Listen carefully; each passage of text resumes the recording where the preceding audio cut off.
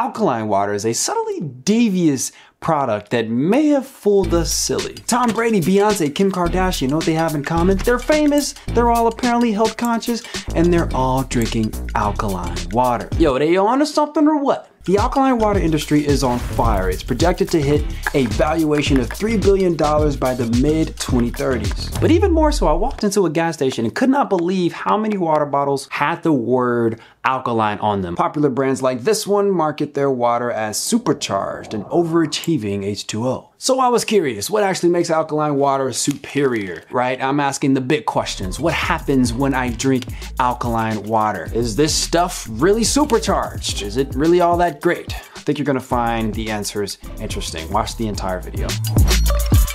This video is brought to you by LMNT. To understand the whole alkaline water thing, we have to go back to some good old high school chemistry. When we measure acidity or alkalinity, we use the pH scale. You see, acidic is a word for fluids that contain a high concentration of acid ions, in this case, hydrogen or hydronium ions for all my chemistry nerds. I studied anatomy and phys. If you want to leave your chemistry below, I ain't holding you. This scale jumps pretty quickly. Coffee and stomach acid are both acidic. However, while coffee has a pH of 5, stomach acid has a pH of 1. On this scale, we're saying stomach acid is actually 10,000 times more concentrated with acid ions than coffee. Basic. These are fluids that contain a high concentration of basic ions. If you want to make a fluid less acidic, you can add something basic and they balance each other out. For example, when you have heartburn. Heartburn is just when you feel irritated by stomach acid. You're eating too quick, boy, slow down. Tums is basic. It's made of calcium bicarbonate. Remember that word. Tums is an alkaline substance. Tums reacts with the stomach acid, neutralizing it and settling that acid burning feeling. Alkaline water seems to be based on the same idea. If you don't want too many acids in your body, then what's the solution? Mixing in alkaline water, of course, right? Alkaline water seems to be marketing itself to those who want to achieve some kind of greater balance, under some wispy understanding of them being superior. Well, is it? So this sounds attractive, but does it actually work? At first I wanted to know, where did this acid is bad idea started to permeate the airwaves? Where did this come from? I found this interesting book published in just 2002 called The pH Miracle by Robert O. Young. This guy played a key role in popularizing the idea that acids are toxins that must be dealt with in the body. In a letter to a patient, he wrote, "Pain is acid and acid is pain." There are some crazy pain theorists in the health space, but this one is just like, what? Young took things even further. He said, all sickness and disease can be prevented by managing the delicate pH balance of the fluids of the body. Trying to understand pain, right? I talked about pain in a previous video. It is literally one of the most elusive mechanisms, but it's still highly precise and sophisticated and isn't as studied and understood relative to all the other things that we already know about the body. So sometimes we have these reach-in theories to try to make sense of it all. Young's methods, though, really start to boggle the mind. He actually injected a patient with baking soda in order to neutralize some of the acids in the body. Later I found that this guy was later prosecuted this year, 2025, right? We're talking about this because he basically told somebody not to get chemotherapy, but he's not really an actual physician or whatever. Be careful who you get advice from. People don't be licensed in these streets. People just set up a camera in the corner of their room and sit and talk about things that they Googled. Like, the best way to understand Young's mistake is to read his own words. He once asked, if the fish is sick, what would you do? Treat the fish or change the water? Here's the thing. There's just this fundamental understanding we need to have about the body's fluid particularly. It's not just some tank of stirring liquids. Silly goose, don't you see this video is about something far more important than if alkaline water is good or bad, or if it actually does something? There's something we're going to go over that I really want you to know. And in fact, I'm just going to give you a hint about alkaline water ahead of time. There is a more superior water. In fact, our DNA expects us to consume this water, and we'll definitely get into it here in a bit. It's very simple. But first, before we go there, I would like to ask you for something. I know you don't get asked this much, but I would like for you to hit the like button.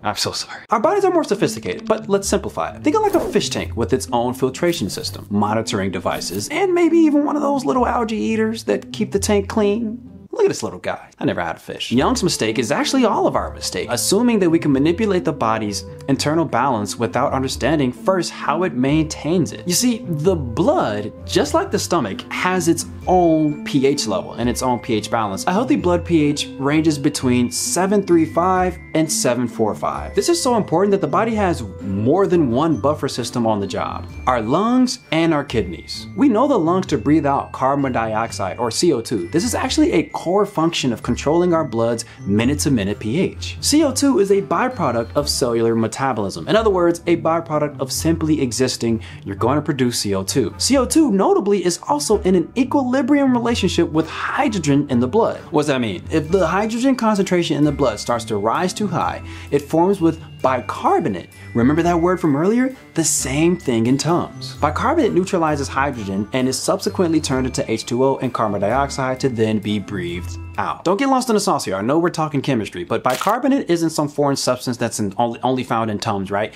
It's naturally inherent in the body. And because of that, it actually is ready on go to neutralize hydrogen and check it in its place in order for it to be turned into those two byproducts of water and carbon dioxide. Now for the kidneys, bicarbonate is known as a electrolyte, and electrolytes are managed at the kidney, determining fluid balance. If blood is too acidic, bicarbonate is reabsorbed to keep in the body to neutralize them hydrogens. So the lungs are like a ventilation system for the blood itself, right? Or something like a chimney that's directing the smoke out of the home to keep the inside from becoming too smoky. And kidneys are like festival security guards, right? That's why you got to put the wristband on when you go in a festival so you can get that re-entry, and they're at the gate checking you like, yo, you got the wristband, what? To see this internal balance system in action, let's walk through what happens when you chug a bottle of alkaline water. This study found that the 5 most popular brands of high pH alkaline waters all had a pH of about 10. So let's take that as our starting point. Real quick, when we say alkaline, we're talking about fluids packed with hydroxide ions. Okay, so we start out with the refreshing sip of any of the most popular brands of commercially available alkaline water. The second it reaches the stomach, the alkaline water starts mixing with everything that's in there. And mostly, what's in there is acid. Really, really strong acid called hydrochloric acid at a high concentration. Hydroxide ions would rather combine with our acidic hydrogen ions than do pretty much anything else. They're hella clingy. When hydrogen and hydroxide ions meet, they neutralize each other and form water. And that's actually how you can think about the pH scale, a measurement of how any liquid feels about hydrogen ions. Those here on the right want to accept hydrogen ions. On the acidic side, the farther you get away from neutral, the more hydrogen ions that liquid could potentially give away or donate. Left side donates, right side accepts. So with tons of acidic hydrogen ions packed into this hydrochloric stomach acid, it's ready to donate. The pH of the stomach is right around 1, which means it's ready to dissolve whatever it touches just about instantly. In fact, the stomach itself, right, the organ, is only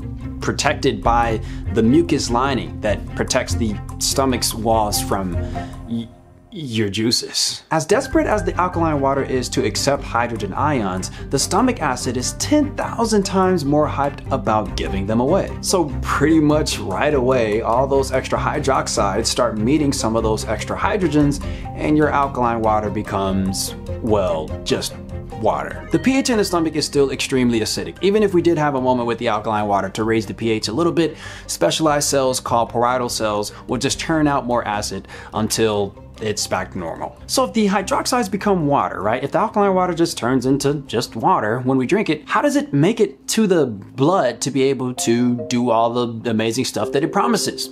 It doesn't. And that's actually a really good thing. Drinking alkaline to change blood pH or for some type of wispy understanding of balance is like trying to sneak a water bottle past TSA. They ain't having it. Except the kidneys and the lungs actually like their jobs.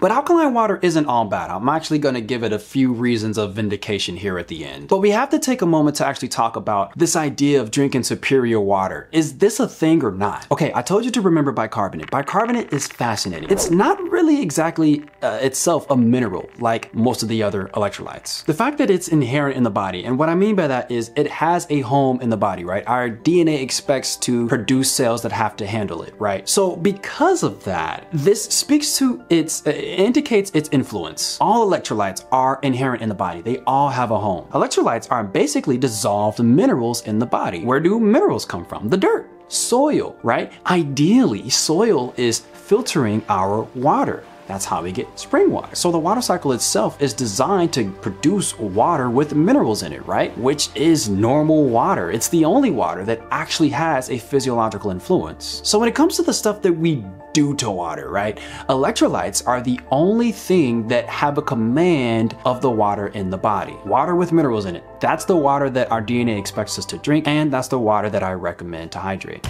Boom! There it is.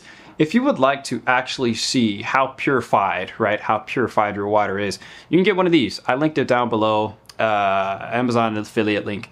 It is a ppm measuring tool, and essentially the smaller the number, the less concentrated your water is. The higher the number, the higher the concentration of solutes is. And it's a really handy thing to see if you are drinking water that is packed with solutes, or if you're drinking water that is nearly naked. Now, our sponsor, LMNT, is for those of us that are active or taking up fasting, right? Sweating often, in the sun, looking to hydrate even more. Because guzzling purified water doesn't actually get us there. Reason being, hydration has everything to do with not water alone, but water and its corresponding electrolytes. Because water balance, right, the proper distribution between the water inside of our cells and our bloodstream is actually how we achieve hydration, and that is the job of electrolytes. Sports drink companies and other companies, they're doing electrolytes too. You can also just put salt in your water. But I like LMNT because if you look at the others, they're giving you electrolytes but in trivial amounts and extra fluff. And they always taste a little off. Not LMNT. They taste fantastic. They really figured it out. Give them a go. They just released LMNT Lemonade, giving you guys a refreshing taste for the summer heat. You can't go wrong with any of their flavors. In fact, you can get a sample pack of all of them with any purchase on their site using No Lab Coat Required's link below. And you can do this more than once if you've already used our link. Thank you, LMNT, for being a channel sponsor. Although we'd love to make some kind of balancing equilibrium impact with alkaline water,